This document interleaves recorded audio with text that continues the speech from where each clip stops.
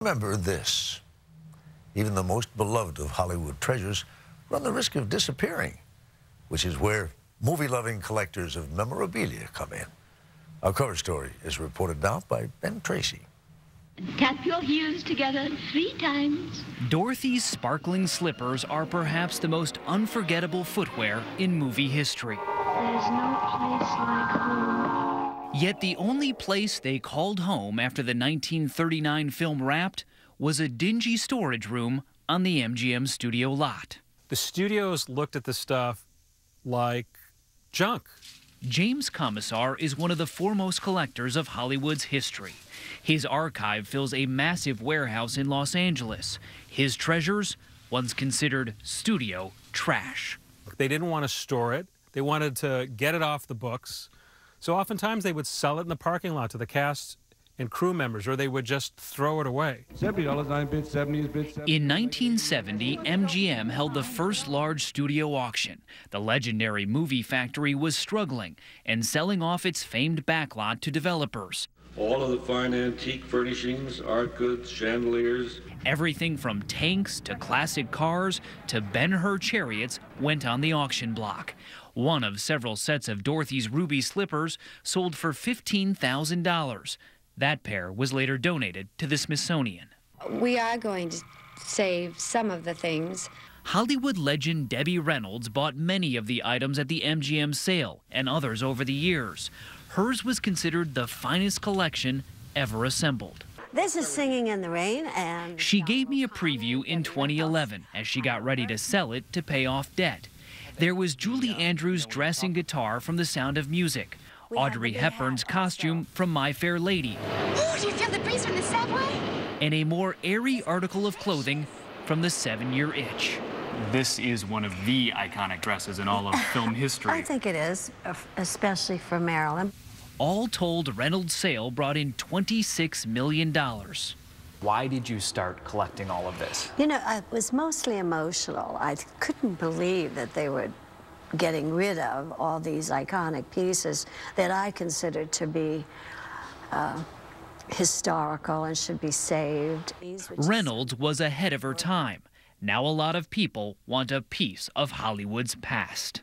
The reason I think these items appeal to so many people is that it's a deeply personal, emotional connection to a film. Laura Woolley is one of the top appraisers in Hollywood. This was on the shelf in the chocolate shop? Yep, it's a prop candy bar. So. She says new items are being found in basements and boxes every year. Most of them are there only because some of the costumers kind of set some things aside because they thought, you know, Humphrey Bogart wore this. Maybe we shouldn't put it back in the rack under men's size 38 jackets for someone else. Are the studios approaching this differently today? I mean, is there someone on the set of Harry Potter collecting wands and saying these things will be worth money someday? You bet your life. They are very much on top of it these days. They are. I think that many of the studios have absolutely learned their lesson. They see the treasures that got away. What is it? Treasures such as the Maltese Falcon from the classic 1941 film. The stuff that dreams are made of. The statue was sold in 2013 by a retired Beverly Hills dentist who had owned it since the 1980s. Catherine Williamson is director of entertainment memorabilia at Bonham's Auction House. They've partnered with Turner Classic Movies for auctions that had brought in $15 million. When we sold the Maltese Falcon a couple of years ago, we noticed that a lot of the people who were really interested in the piece were contemporary art collectors. That they were looking at it more as a piece of sculpture than as that also happened to be a relic from this incredible film that they all knew and loved. In fact, the Falcon's buyer is known more for buying Picassos.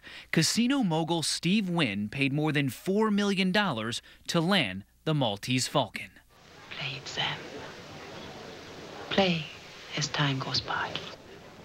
You must remember this. Last year, the piano Sam played again and again in Casablanca sold for more than $3 million, as did a costume of a certain lion, best known for his lack of courage. I brought it into Irina. The seller of that costume was James Commissar.